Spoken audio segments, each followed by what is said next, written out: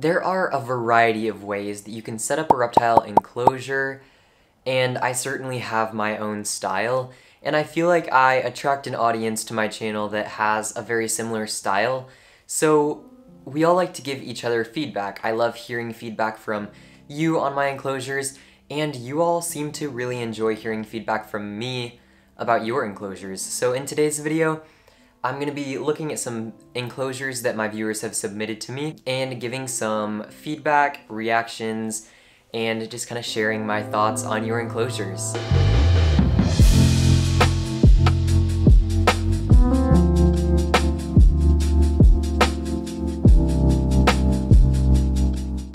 Hey everyone, welcome to or back to the channel. My name is Hunter Haug, and I'm super excited to react to some of your enclosures in today's video. There are 5 that I picked out that I'm hoping to get through if time allows, but real quick before we dive into those, I just want to say if you have a cool enclosure that you want me to show on my channel, head to the link that's on the screen right now and the link in the description, and it takes about 2 minutes to submit an enclosure to be in my video.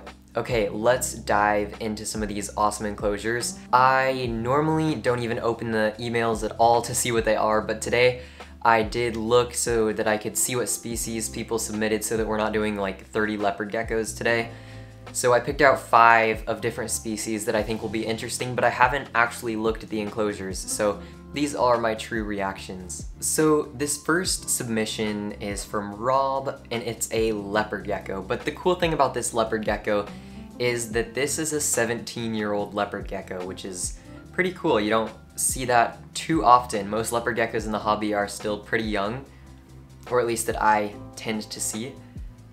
Rob got him when he was 2 years old, and he was pretty malnourished at the time, so I'm excited to see what he looks like now, and I hope that Rob has been able, in the last 15 years, to get him better. I'm sure he has. So the enclosure information, a 46 by 18 by 18 inch enclosure. It's a bioactive enclosure with a small colony of isopods. It has a jade plant and an aloe vera, T5 5.0 Reptisun UVB bulb and Jungle Dawn LED for plants, and a halogen heat bulb. So far I am really excited for this one. In the additional information section, it says that Zeke had to go into a 36 by 18 by 18 because his larger enclosure broke while Rob was moving.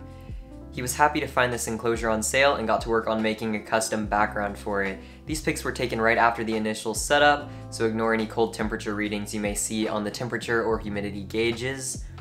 And here's an old clip from Rob's Instagram at ReptiRob, that's a fun pun, of him munching on a scorpion, the vacuum packed feeder. Okay, first, yeah, let's look at the Instagram video clip first, because that could be really interesting.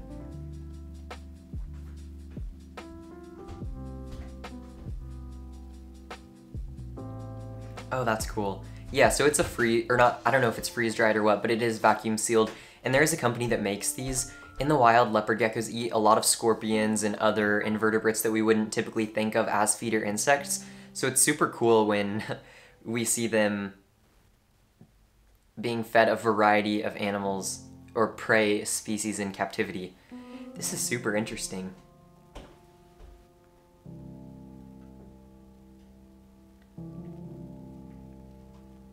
And Zeke is a super cute leopard gecko too. Wow.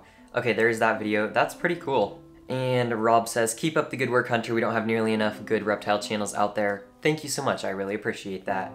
Alright, this first photo is of the enclosure itself, and I really like this. I like how it's a big enclosure, but you can also see that there are plenty of places to hide and get away from the open space. A lot of people have open enclosures without any hiding spots and stuff, and then are confused when their leopard gecko or other animal is always hiding, but this has a lot of good cover, so I'm sure that Zeke uses all of the space, which is, of course, a pro. You can see the UVB on top and the heat, so that's really cool, and it looks like there's a hide where he can go to actually climb on top to bask, which is always cool. Here he is, you can see his little tail in this photo. This is cool. Yeah, you can see there's lots of cool plants, a really nice background. I'm really liking this. So far I don't have any constructive feedback because I just really like this enclosure. And then here's a big close-up picture of Zeke. You can see this looks like one of those, I think it's Zilla that makes this cave. I'm not 100% sure though, but people seem to really like them. I need to try one of them out. Here he is again. And then here's another place in the enclosure. You can see, yeah, I really like this. There's lots of climbing opportunities on the background as well, but also hiding opportunities that are kind of built in. I'm super curious to know, like, I don't know, if you need to get him out to weigh him or something, how you go about that. That's the only thing that would make me nervous about having built-in hides, but it's definitely something that I would explore in the future. Overall, this is a really cool enclosure and I really like it. You did a great job, Rob. I'm trying to think if I have any feedback for you. I would be super interested to see if you were able to add like something to climb on the sides. I know there's the ventilation on the sides, but it would be cool if you were able to make like some climbing fixture on the sides just to add a little extra enrichment. Not that this enclosure needs any, I'm just trying to think of something so that you get something out of submitting your enclosure, but overall, this is a really nice enclosure and I really like it. I wouldn't change much, and I always talk about how this summer I'm gonna redo my Leopard Gecko enclosures and I'm gonna be pulling bits and pieces from enclosures that you guys have submitted for my enclosures, so thank you for that. This next one is actually an update from a previous enclosure. For those of you who watched the last video, you'll remember Addie submitted a tiny little baby Pacman frogs enclosure, or a Pacific horned Pacman frogs enclosure. Here are the photos, just to jog your memory. And I said that it had been several months since she actually submitted the enclosure when I reacted to it, so I would love to see an update. Well, Addie came through with an update, and yeah, this is really cool.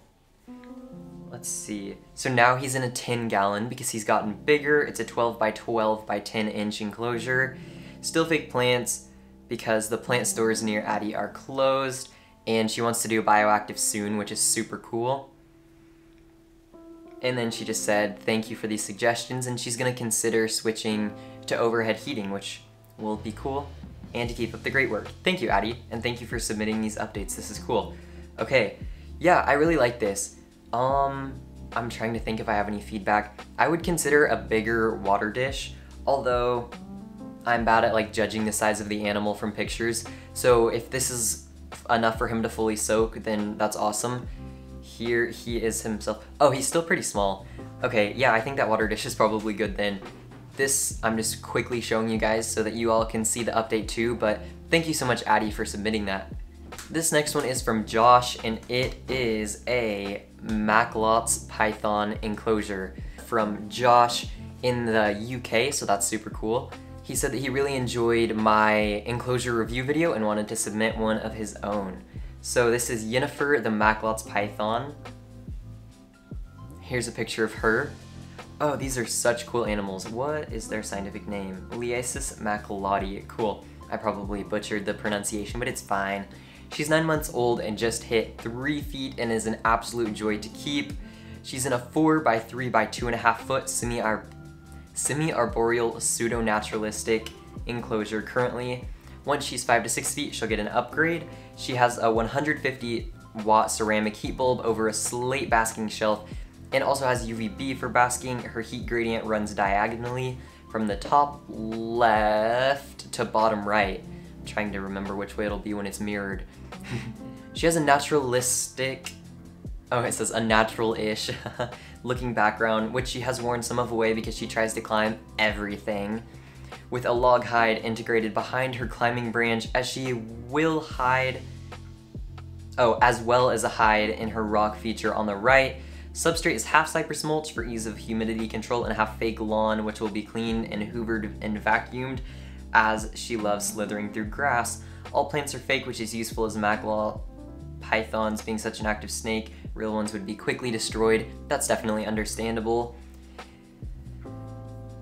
It's not perfect, but it's my first attempt at a natural looking enclosure build. After seeing her thrive in there for several months, I think she's relatively happy in it. I hope you like it, and her, love the channel. Many thanks, Josh.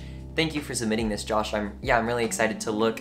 So this is a Macklot's python for anyone who's unaware. So Macklot's pythons are native to Indonesia and Papua New Guinea, and frankly, I don't know much about them, so I want to go onto our favorite website for this. We're gonna go to iNaturalist, my favorite website, to try to find some pictures of them in the wild so we can give any suggestions based off of that. So, I can't remember what their scientific name is. Liasis Macklot. There we go. Okay, so yeah, you can see here, oh, there's only a few observations of them. Interesting. But here's one on someone's like porch or deck, it looks like. So I mean, I think that you should completely throw away that enclosure and just let it live on your porch. Totally kidding. Let's try to find one in the wild. Here is one. Okay, actually not on someone's porch, but out in the wild. Okay, so it looks like they like kind of a gravelly, oh, this one's nesting. Interesting. Okay, but yeah, it looks like it was in a neighborhood and it's like in some gravel or something is where it's nesting. So that's really interesting. That's not what I was expecting by any means. Here is one kind of out in nature, it looks like, yeah. Okay, so it looks like they kind of tend to be spotted in more moist environments. Sorry for everyone else who hates that word. But yeah, so there's not a ton of observations on iNaturalist for us to judge by, and full disclosure, I don't know a ton about Macklot's pythons and I would love to learn more, so I'm just gonna go based on the limited knowledge that I have and try to give some helpful suggestions based on that. Okay. Here is the first photo. Oh wow, I really like this. This is a big enclosure, that's super cool.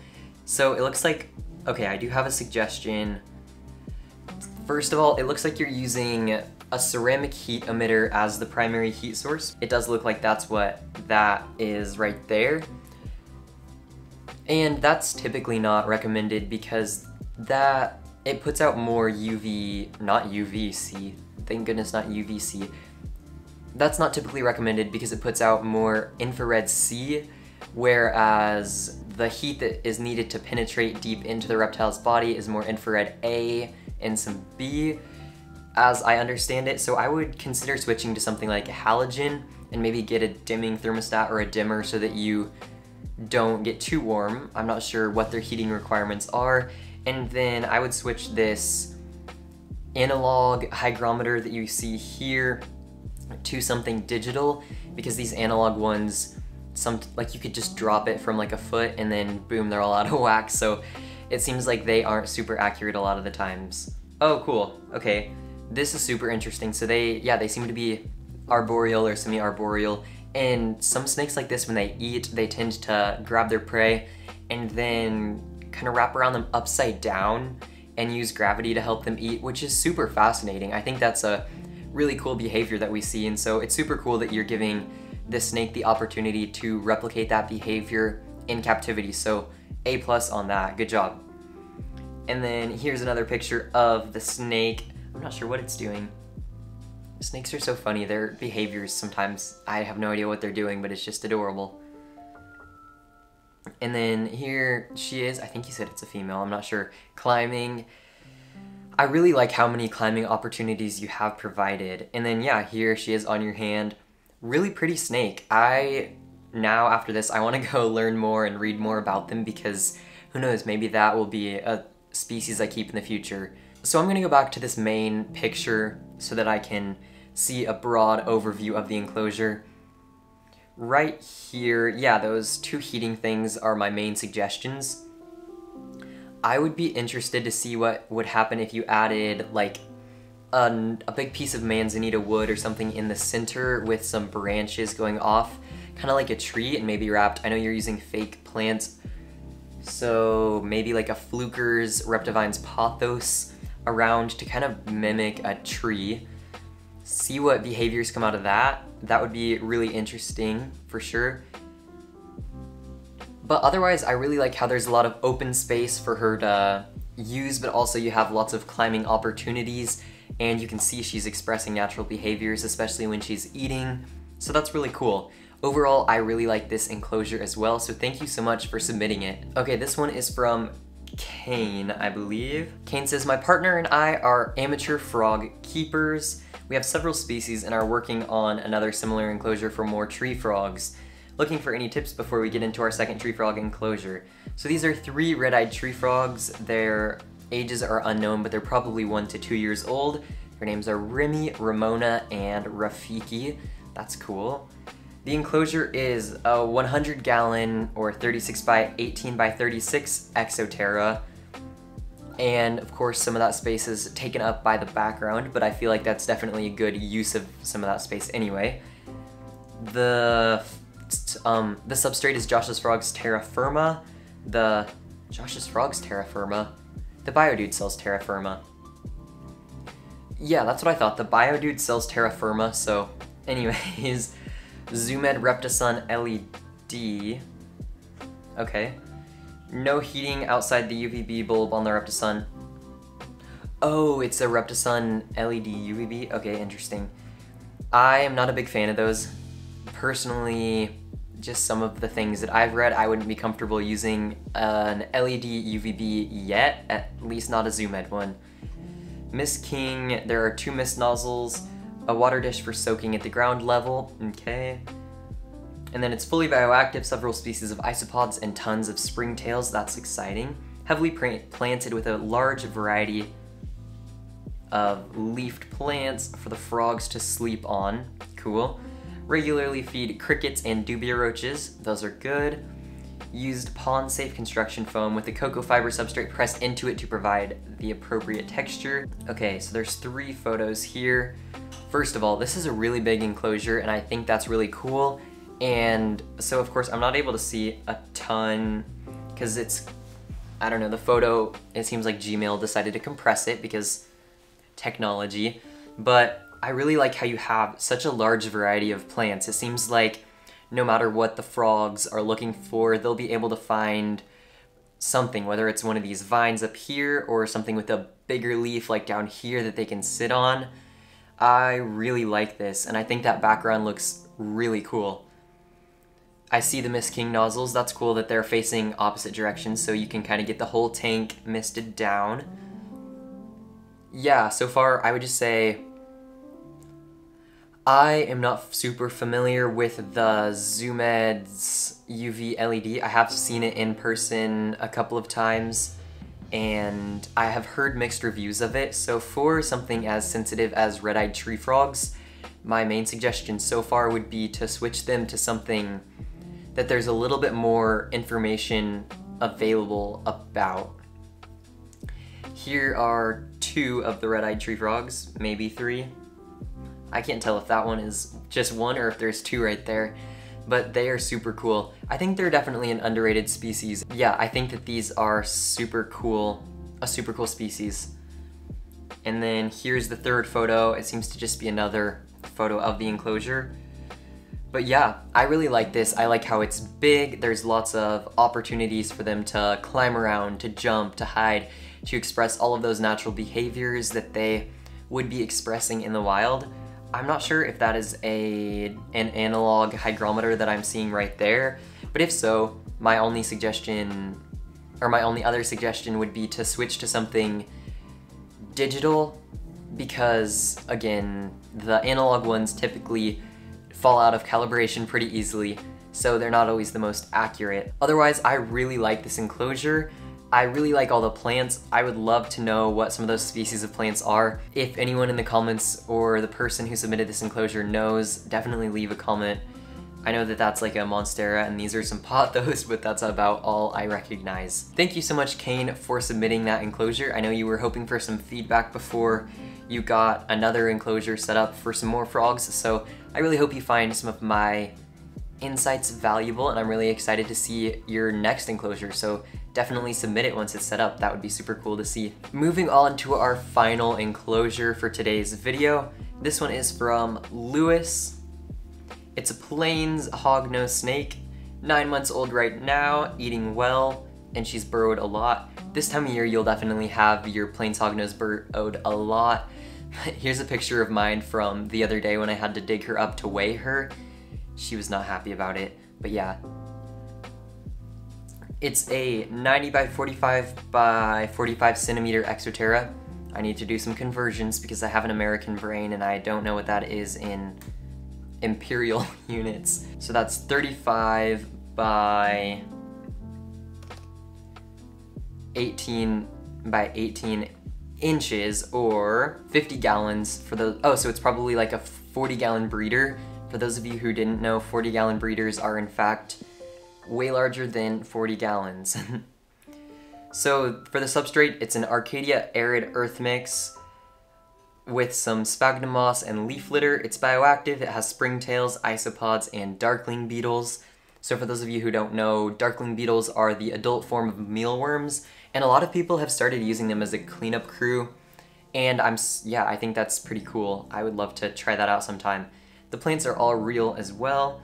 For lighting, this person uses 2 jungle dawns, which those tend to be considered the best of the best lighting for reptiles, so that's pretty cool. Or lighting for plants in reptile enclosures. For heating, I use a deep heat projector connected to a dimming thermostat.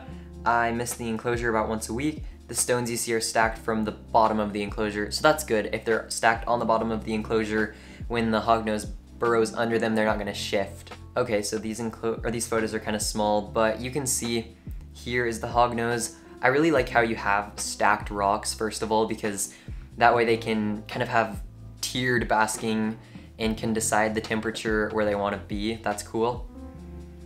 Here, okay, this is kind of a strange angle, but it seems like you're shooting from one side to the other. I really like this. I would say maybe add some stuff in the middle. That would be my suggestion so far. Okay, yeah, okay. So I can see where the basking surface is. Yeah, I would add some more climbing opportunities for sure, because your hognose at this size is going to be able to climb that background maybe, but I would maybe switch out the background for something with more surfaces that are able to be climbed, or add something in the center for climbing as well, so that your hognose can exhibit that behavior, because at least my hognose really likes to climb. Whenever she's not underground, she's usually climbing up some branches in her enclosure. And then, yeah, there's that. And then I need to download the video clip so we can watch it. Alright. Okay, so it's kind of just a brief overview of the enclosure. Cool. Yeah, I really like this. My only suggestion would be to add some more enrichment items and maybe a background. Oh, okay, I completely forgot. You aren't using UVB for this enclosure, and a lot of hognoses definitely benefit from it, so I would consider adding an Arcadia Shade Dweller. I know for the Exoterra 40-gallon breeder size enclosure with a hognose, that would be just about perfect. That's what I have for my hognose that's in this exact same enclosure actually, and she seems to really benefit from that and does quite a bit of basking, so that would be my other suggestion. Thank you so much, Lewis, for submitting this enclosure. Alright everyone, thank you so much for watching today's video. I really hope that you enjoyed it. Maybe you saw an enclosure that you really liked. I really like that Macklot's python enclosure for one. And I think I can find ways to integrate some pieces that I really liked out of that into my enclosures, so hopefully you'll see something that you really found to be cool that you can integrate into your enclosures as well. Be sure to leave a comment down below with your constructive feedback for these people, and definitely let me know what you learned from their enclosures, and if there's any pieces of that that you're going to integrate into your own reptile care, definitely tell me about that. If you want to see your enclosure reviewed by me, I want to do these videos a lot more often since you all seem to really enjoy them. Definitely head to the website in the description, and there's a button that you press. You can submit your enclosures and it takes about 2 minutes. Super easy. If you want to support my channel, I would love for you to join me on Patreon. I make some bonus posts and some bonus video clips and all that fun stuff, and your support really helps me make videos just like this one. You can also head to shop.hunterhauk.com for some cool reptile merch. We have shirts and clothing and mugs and stuff with this design and a couple of other really cool designs. If you want to see more of my videos, be sure to subscribe to my channel. I make lots of awesome videos about reptiles and amphibians, and I would love for you to join me. Once again, my name is Hunter Haug. Thank you so much for watching, and I'll see you in my next video.